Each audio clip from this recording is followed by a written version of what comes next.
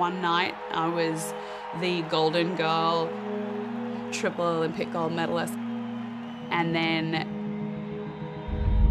wake up the next morning to be the worst person in the entire world. It just happened like that. You devote your whole life into that club and then all of a sudden they just take it away from you and you're thinking, what have I done wrong? Everything just stops. One of my good friends from America, one of my teammates said to me, they say athletes die 2 times, and it's true. I go to bed and my goal was to get through the day to making breakfast tomorrow.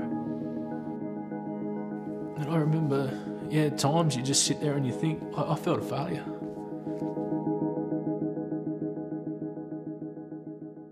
Welcome to Four Corners. In Sports Mad Australia, we love to share the triumphs and heartbreaks of our elite athletes on the football field, the cricket pitch or in the swimming pool. The national obsession with winning has prompted governments and sporting bodies to pump public funds into the careers of young people who show promise. But unless they fall into scandal, we hear little about our champions once they're forced to give the game away. Often they don't do so on their own terms, and that's when they can find themselves overwhelmed. The suicide of rugby great Daniel Wickerman this year has prompted more athletes to speak out about life after the game. Tonight, some of our former superstars tell us how leaving sport created a dangerous vacuum in their lives and urge sporting bodies to do much more to prepare elite athletes for the fall. Louise Milligan reports.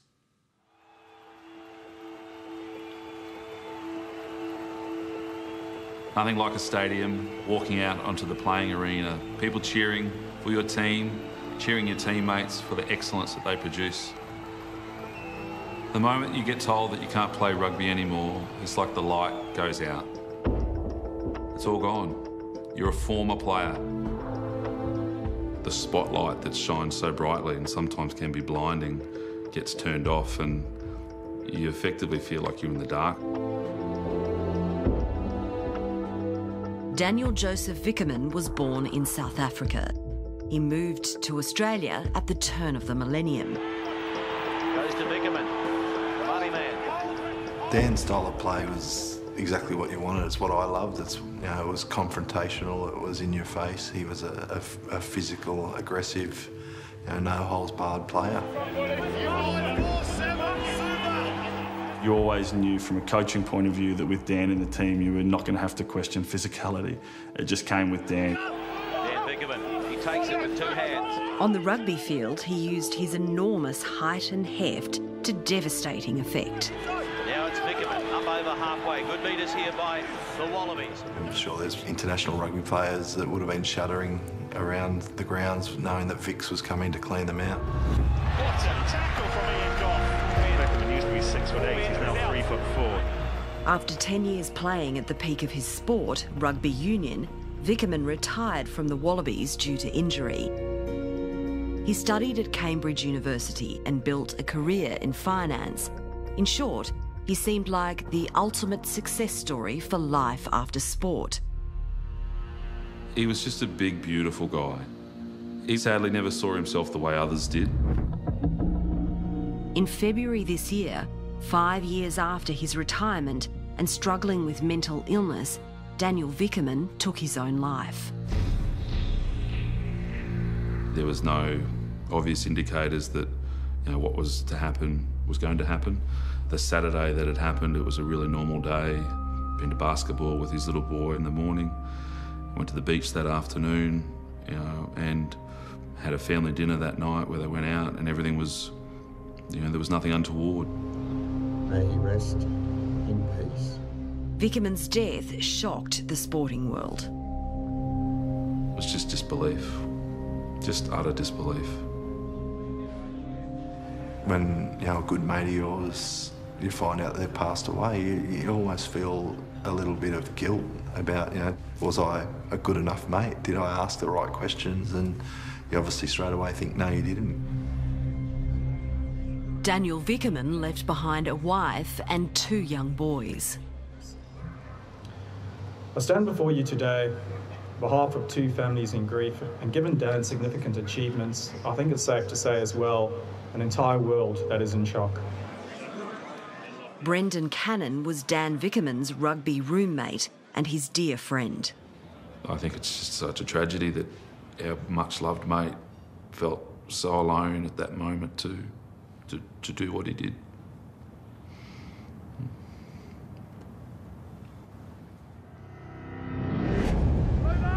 Vickerman had struggled with debilitating depression. He had been diagnosed with a mental illness and prescribed medication.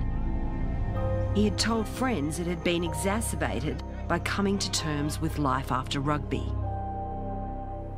A lot of his conversations were around the fact that you go from being a certain type of person one day, the centre of attention, highly supported, highly frameworked and structured in terms of what you were doing and the feedback you got, to being completely left on your own the next. And I think for many people in the general population that can seem a little bit precious, and a lot of people seem to think, oh, well, it can't be that bad, you were doing what you loved as a job. Suck it up. Yeah, suck it up. And the difficulty is, you know, I think for athletes, a lot of that journey is all they know. And Dan spoke of that feeling of kind of abandonment, in the sense that so much was done for me when I was playing, then now I feel that no one could be bothered kind of calling to see how I'm going. All of us at different times have had really dark periods post-football, and Dan was no exception, really.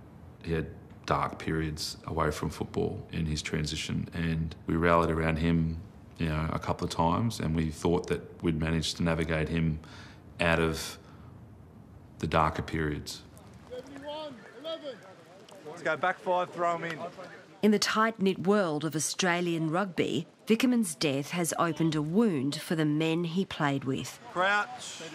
Fine. It's prompted them to speak up about what has remained, until now, largely unsaid. 1, 2, go. I think my generation of rugby players are probably very good at holding their cards close to their chest. It's, you know, that generation of men that, you know, bottle it up and man up and be tough. Don't talk about your issues or your problems. It's a theme that, across Australia and internationally, sporting bodies are grappling with. How to prepare elite athletes for the crash so many suffer when the game's over. You definitely can't replicate the adrenaline and the feel and the buzz you get out of playing professional sport. You go from running out onto a stadium with 116,000 people watching and feeling the hairs on the back of your neck rise and singing the national anthem and getting a real, you know, pumped up feeling, and, you know, then you retire. The only time you sing the national anthem is when you go to a school assembly for your kids.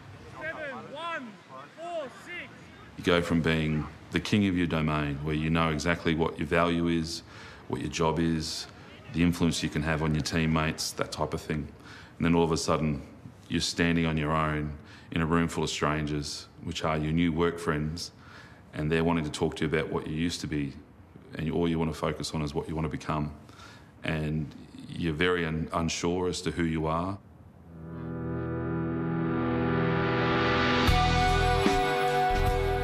If there's any sport that captures the Australian public's imagination, it's swimming.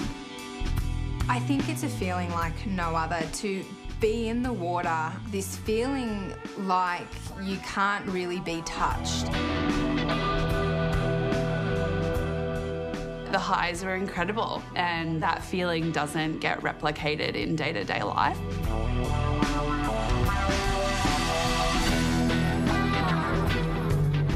The elation you feel when you finish the wall, knowing that you've either won or you've done the best that you can, is just something that you can't describe.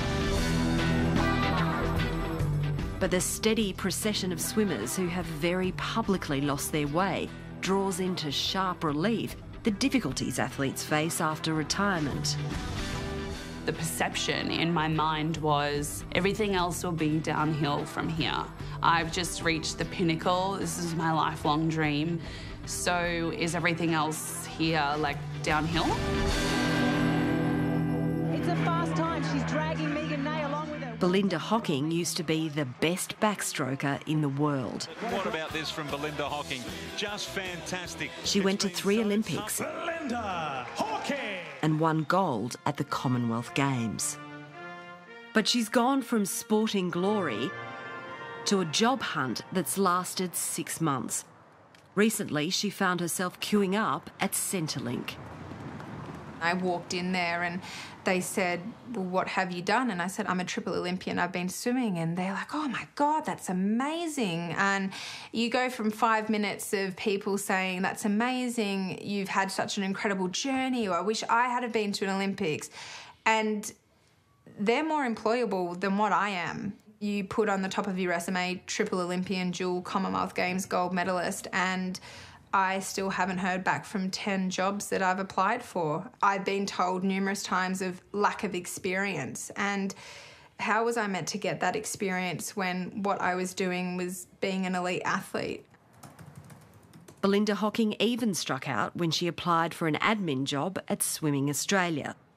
I'm not upset at the organisation for that, but it makes me feel pretty shit about my life, because if I can't get a job at the organisation that I've been a part of for 13 years, it doesn't really hold much hope for the rest of my career opportunities. It's been really hard, I'm sorry. You go from something that you're the best in the world at, and I can happily say that I was the best at the world at what I did. And you've got a lot of people around you saying that the skills that you have are transferable and that you'll get a job quite easily, and that hasn't happened. It's been really hard. Put the name in lights. Stephanie Rice breaks the world record. Everything that I knew about myself and prided myself on, my confidence, came from swimming. So take away the vehicle that gave me all of those feelings and all of that pride and confidence.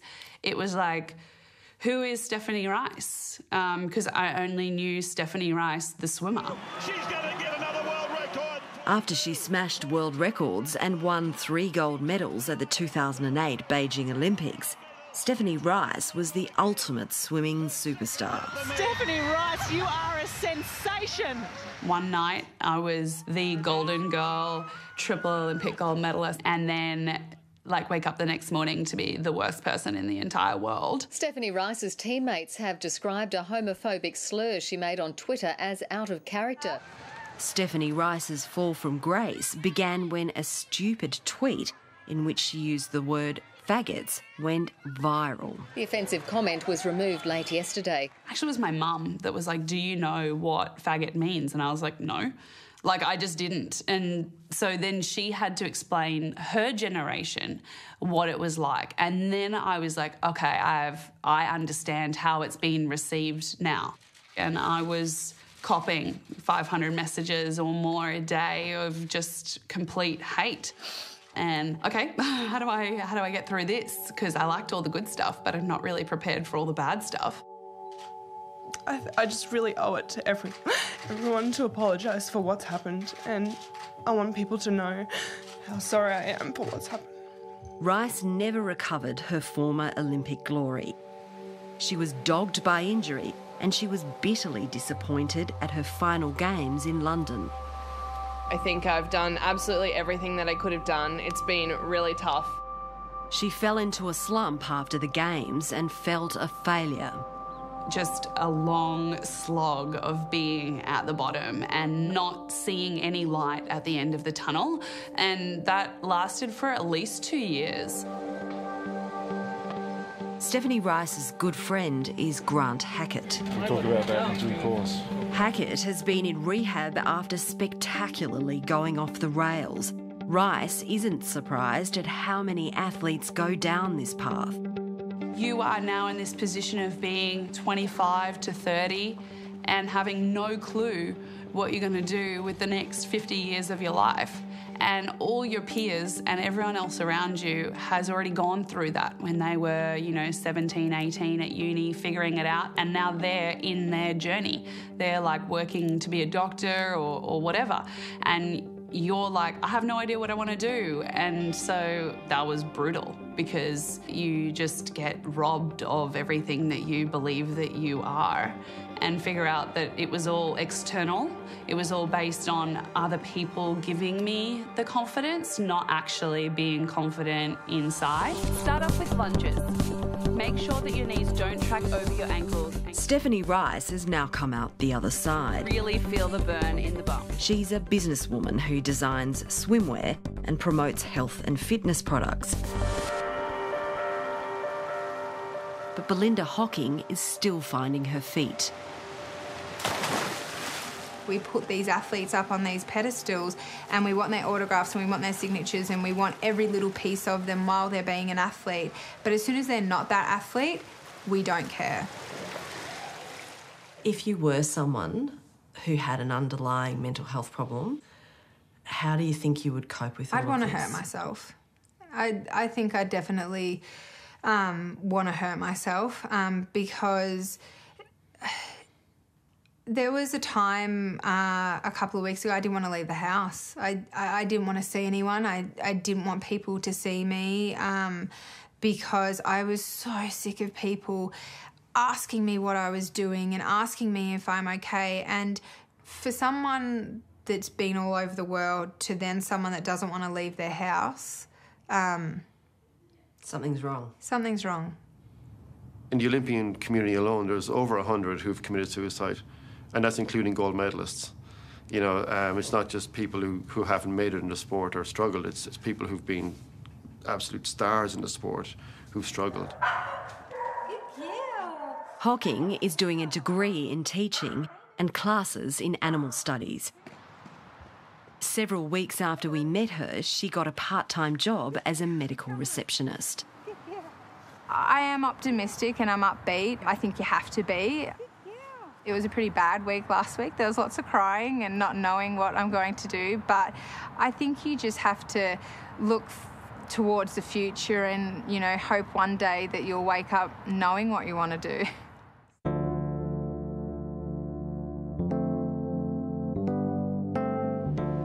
I think all of us involved in the sport could put our hands on our hearts and say, listen, we weren't doing enough to prepare our swimmers for life away from the pool, and that's something that's been addressed. The Peak Body Swimming Australia has put in place some programs to support athletes' well-being and to prepare them for life out of the pool. It needs to start earlier, and it needs to not be seen as a detriment to performance, but actually as an enhancement to performance. I think that's why it's really important that we start educating these kids at a younger level that whilst their hopes and dreams are to represent their country, don't expect to make a living out of it so you can buy a house. Prepare yourself so that you can get a job so that you can then afford to pay a mortgage to put food on the table. They're the types of things we need to be discussing. Olympian Garrod Towie runs Crossing the Line, an organisation which supports retiring athletes. There's a very simple question in all this. It's if you can't do your sport tomorrow, what can you do? Because at the moment, you know, athletes, you know, they're competing for maybe 10 years if they're lucky, 10 years out of an 80-year life.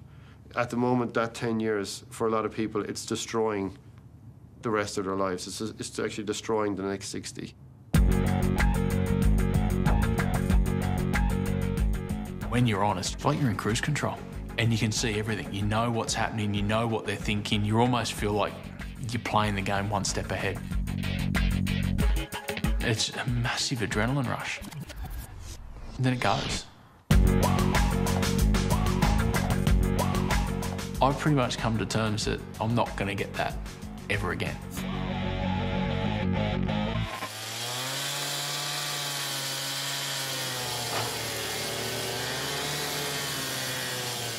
Nathan Bracken was once the world's top one-day bowler. Now he's in a family business that lays asphalt. I work for my father-in-law, and he gives me the utmost respect 24/7. I went into an industry that I really knew very little about, and he's taught me from the ground up.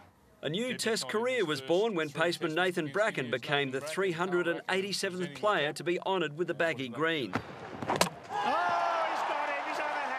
For Nathan Bracken, becoming a professional cricketer was always a childhood dream. Oh, he's got him, he's bowled him out. It's a fairy tale. It's probably more than you ever wish for. As a kid, you sit there and it's what you want to do, and oh, how great would this be? And all of a sudden you're in the position where it's bigger and better than you can imagine. The lanky lad with the distinctive blonde mop became a ferociously gifted fast bowler. He's a great one-day bowler. He's got brilliant stats. Nathan's always done well for the Australian cricket team. Make sure we've got plenty of moisture before we start sweeping. Nathan Bracken was forced to retire in 2011. His father-in-law gave him the job because he simply couldn't get other work. Thank you, Nathan. Dashboard there. I applied for pretty much every job under the sun. I applied for packing shelves in shopping centres. And the comments said, oh, what do you need a job for? Oh, you don't need this. Oh, don't be silly. Oh, I had a sponsor who said, mate, apply for the job. Done. And the manager from their head office rang up and said, oh, mate, said, you're going up against 22-year-old kids. You're 32. Bracken's career began to unravel when he was injured in 2006. As you can see there at the bottom, that's a cross-section of the knee. And so what is it? What is that damage? What had you done? Torn the cartilage. And then from there, it sort of continued. December was when it really got bad. And it was in the middle of a 19-over spell and getting towards the back end of that spell, the knee started to get sore. I felt it grab. So did you know at that point that was the beginning of the end for you? No. I just thought, oh, well, it's something, get it fixed and life goes forward. From then on until his retirement, his knee progressively got worse. Basically what he was told was, it's bone bruising, it will get better. He fought to get scans. He was given prescription medication just to mask it. And he played with that injury to the point where he couldn't straighten his knee any longer. His wife, Hayley, watched her husband's decline. There were times when Nathan would wake up in the morning and he couldn't walk. So he would hobble around like he was 80, 90. And I was scared. I'd say to him, you've got to say something, you've got to do something. And he'd respond and say, I am saying there's something wrong, but I'm not getting anywhere. With the backing of Cricket Australia, Bracken played on through 3 operations and years of rehab until he could simply play no more. It's with great regret that I have to announce it was a lot easier last night in practices. That I will be retiring from all forms of cricket effectively immediately. Bracken went to see Cricket Australia to ask what it had in place for players forced to retire because of injury. So he went to meet with them just to see if they could cover the medical costs. And the term they used, or the words that they used was, if you want anything from us, you have to sue us. There's no system in place to take care of players that have career-ending injuries. It's short and sharp. See you later. Thanks for coming. This is Dancing with the Stars.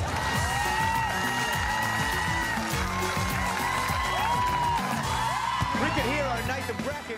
Floundering and worried about money, the Brackens accepted an invitation to go on the reality TV show Dancing with the Stars.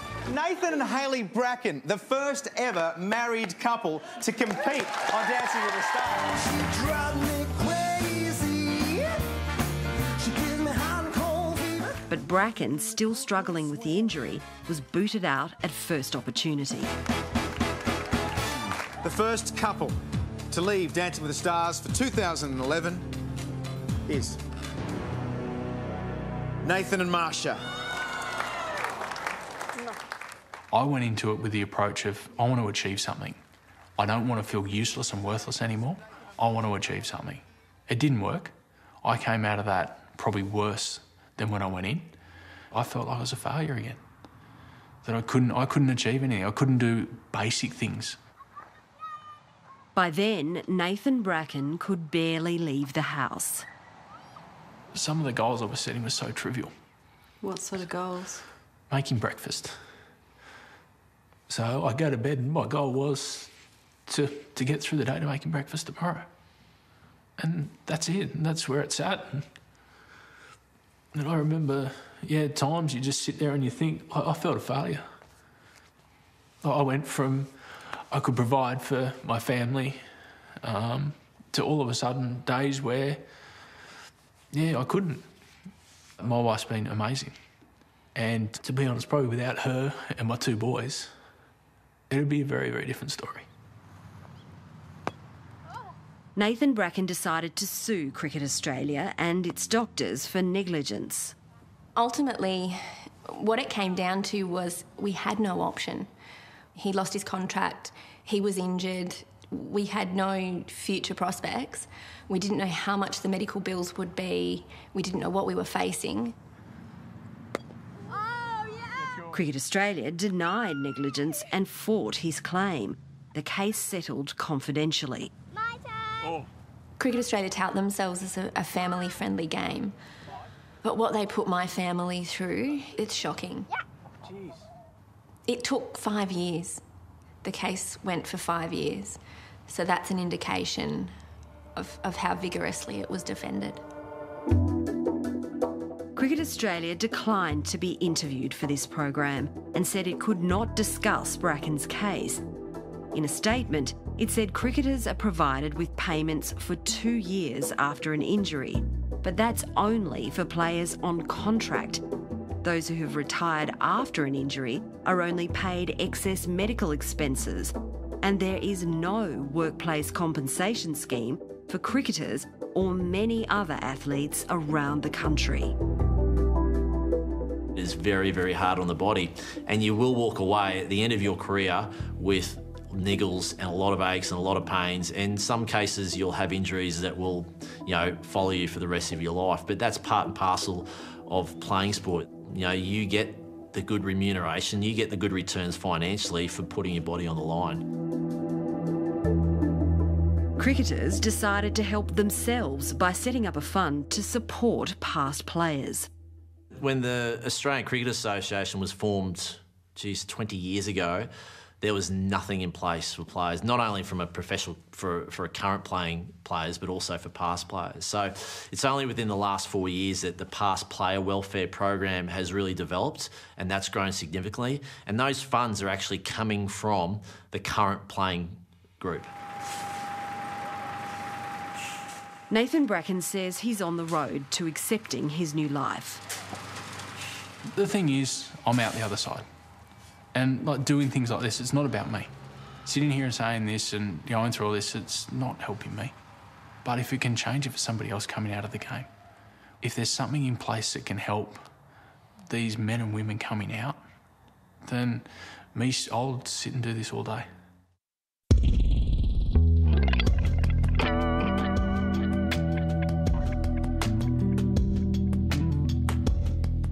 They look at us as indestructible, fit, strong, built blokes that can take anything. But realistically, it's not so much the body, it's the mind that it takes over, which is the hardest part to try and mend.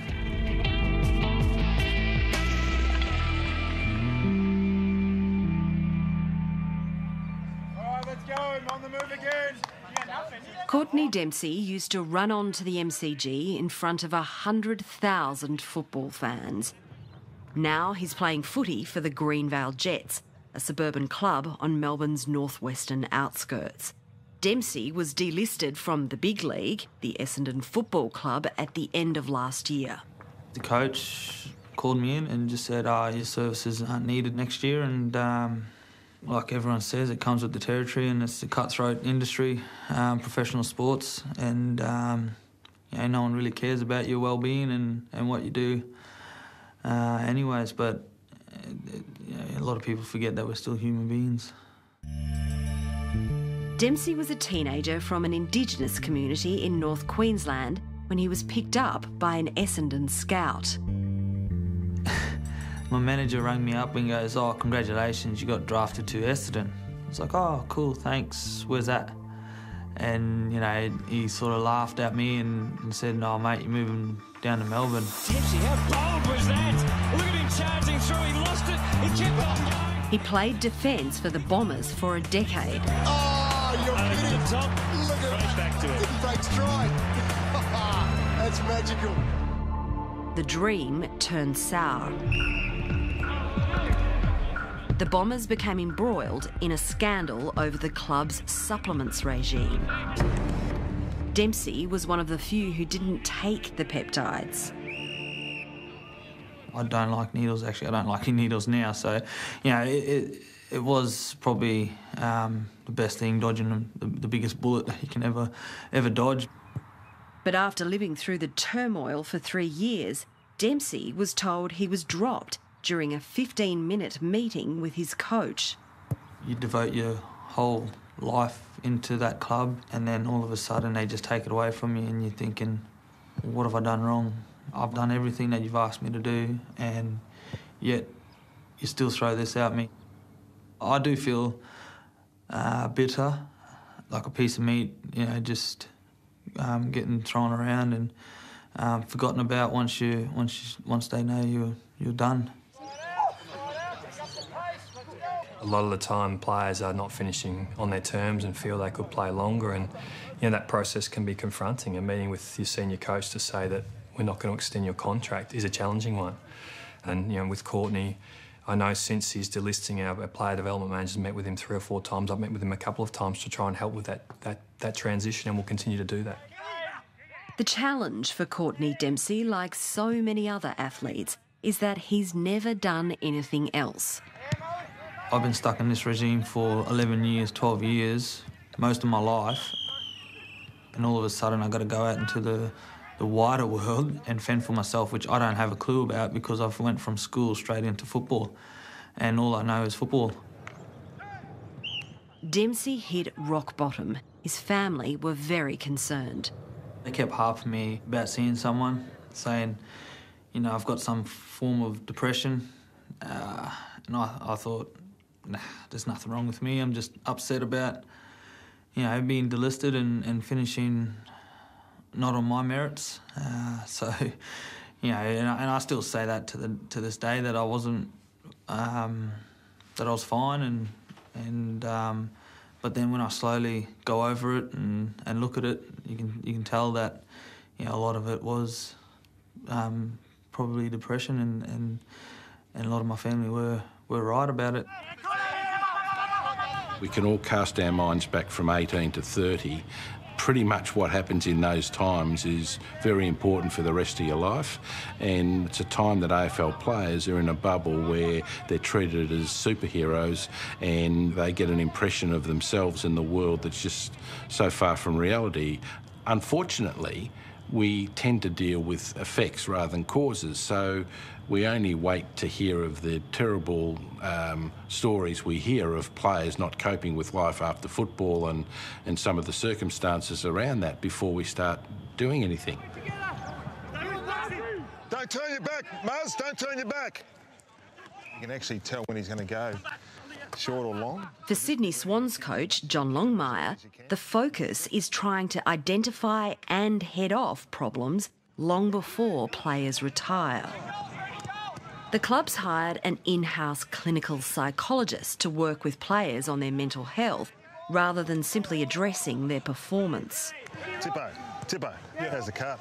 There's no point talking about performance if the person's not feeling right in themselves, and it just seems like a common sense approach to be able to treat the clinical part of it rather than the performance part of it first, because if you did it the other way around, I'm not sure you get the right result. Give me some space. In 2015, Longmire gave star player Lance Buddy Franklin several months off to manage his mental health and epilepsy. It's not just about one player here, it's hopefully allowing the opportunity for people and players to talk about it and not be judged. That's the most important thing. I think the AFL can do a lot more work They have psychologists and psychiatrists and the like in place, but in my mind that's not dealing with the causes, it's dealing with the effects. Hi guys. Former St Kilda coach Grant Thomas believes the more professional sport has become, the more removed athletes are from reality. He believes compulsory training and education is vital. We send kids in secondary school to do work experience. Why can't you send AFL players to do work experience? Are they above that? Don't they want to know what they want to do if their career collapses on them? Do they know what industry they want to work in? Do they know what their skills are? At Essendon, they've brought in programs to try to address this problem. Particularly in their first 4 years, their development years as a player, the financial literacy, organisation skills, coping with resilience and general coping skills, full stop. A lot of that is mandatory. And then beyond that, it comes into much more tailored programs around specific areas of interest for players. Courtney Dempsey is still finding his way. He wants to build a profile working with the Indigenous community. Great to meet you. He's engaged a social media company to help him achieve this. Okay, Courtney, so what we're going to do today is we're going to cover a social media campaign. I know that you've got a speaking gig up and coming. Recently, he found a job recruiting and managing Indigenous security guards and cleaners. You're out there helping the community. My competitiveness will probably come out in this, and I want to develop and actually get somewhere in what I'm doing now, so be the best at what I'm doing now, and hopefully that will come about sooner rather than later. As a young athlete, all you think is the now. You're on an island, you're on your own. For your whole entire life, you've been told you're the best, you're the greatest, you're doing this, you're doing that, and then all of a sudden there's no one there.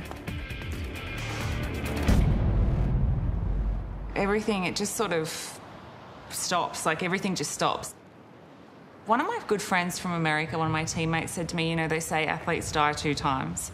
You know, and it's true. Once your career's over, you've got to recreate yourself in a way that other people don't really have to.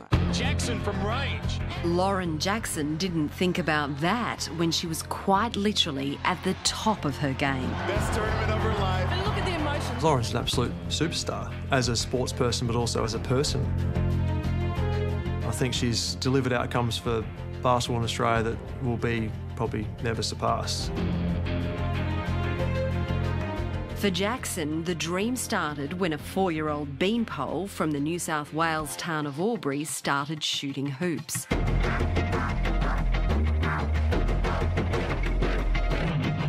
At a touch under 2 metres tall, she moved to the Institute of Sport at 15, then went on to play for Seattle Storm in America. I mean, how good is Lauren Jackson? She can be the defensive player of the year. She can be the MVP. I mean, what can she be? For the second time in 5 years, Lauren Jackson's been named the most valuable player in the WNBA. Lauren was pretty ruthless, obviously. I mean, you don't become the best player in the world if you're not ruthless and competitive and highly skilled. She brought home 4 medals from 4 Olympics and carried the Australian flag in London. That was the most amazing thing ever, and I actually just can't remember what I was feeling at the time. It was so euphoric. I was so euphoric. Lauren Jackson ploughed on through a cascading series of injuries. Hip, shoulder, broken ankle, fractured back. But it was her knee that got her in the end. My knee just turned to mush. The bones were soft, I suppose you would say, and I couldn't actually get back from it. It was the universe's way of telling me it was all over, and the doctor sort of said to me, you've got no chance. Your knee's not going to do it. And I just broke down. I was in tears, and that feeling is something that, you know, I'll never forget, but yeah, I couldn't do anymore, so. To say goodbye to my love, what was my life, my identity, which is so heavily wrapped up in basketball, you know, this hurts. It hurts a lot. But as she retired, Lauren Jackson was harbouring a secret. Her injuries left her dependent on a cocktail of prescription medication. There are high stakes. You're getting paid a lot of money to perform, and when you're a franchise player or someone that is expected to perform day in, day out, you do what you have to do to get by. And for me, that was painkillers, and sleeping pills generally, because, after games I'd be in so much pain that I'd want to go to sleep. And so anyway, you just sort of get in this cycle. And I think for me, and then especially with the knee surgery, multiple, I was just in so much pain, and then rehabbing it, oh my God, it was just a nightmare. So, yeah, having to get off everything was really, really, really hard. She went home to her parents to detox. What medication were you on? Do you really want to know? I was on a lot of stuff. And, I mean, to be honest, I really don't want to even talk about what I was on publicly. But it was enough to make me go... I had to stop, otherwise I could have ended up just like anybody else who's had a really tough time getting out of the sport. It wasn't just coming off the drugs. It was also the physical side effects athletes experience when they stop playing elite sport. They're going almost through a chemical withdrawal, and in many ways you could probably liken it to coming off something like cocaine. So when you're actually engaged in physical exercise and movement, it can be very emotionally stabilising because it brings up the serotonin, brings up the dopamine. When you do it as part of a team and a group, brings in the oxytocin. They're all feel-good neurochemicals that actually help stabilise mood, but they also help with concentration and learning and memory. So the athletes can all of a sudden find themselves highly emotionally dysregulated, like anxious, struggling with depression as a result of this chemical change. The crashing part, the depression part, that for me was the hardest part to deal with. I had to go on antidepressants for periods of time through my career because it was difficult to readjust to life. What about in terms of the support network that you had around you, and suddenly, do you have anything? No.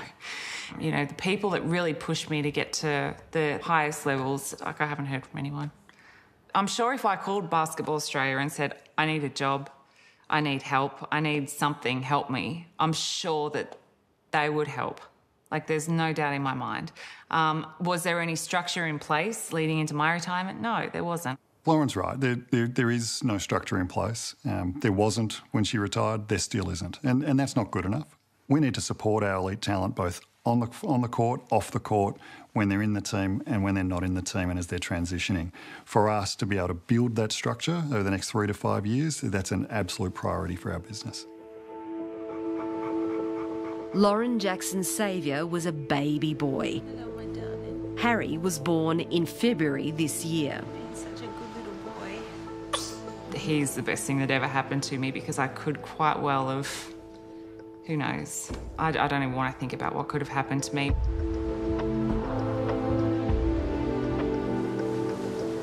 Lauren Jackson and all of the athletes we spoke to say their sports can do much better to prepare young people for the brutal shock of life after sport. The government puts in a lot of money into making us as finely tuned as possible so that we can win medals at Olympic Games, World Championships and things like that. So it's a bit like being put out to pasture when you retire. You just sort of, all right, we're done with you now. Go on your way. There has to be just a little bit more support through that process. Jackson also has a message for young athletes embarking on their careers. I wish I could say to another young athlete, it's going to stop. It stops really quickly. It ends. You need to find yourself, find out who you are. Now, do it.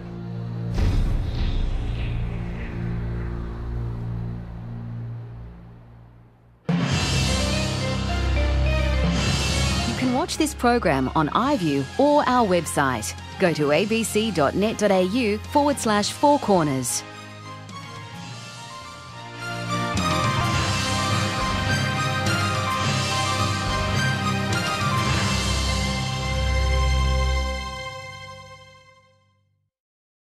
If the material covered in this story has raised any issues of concern for you, You can contact one of these services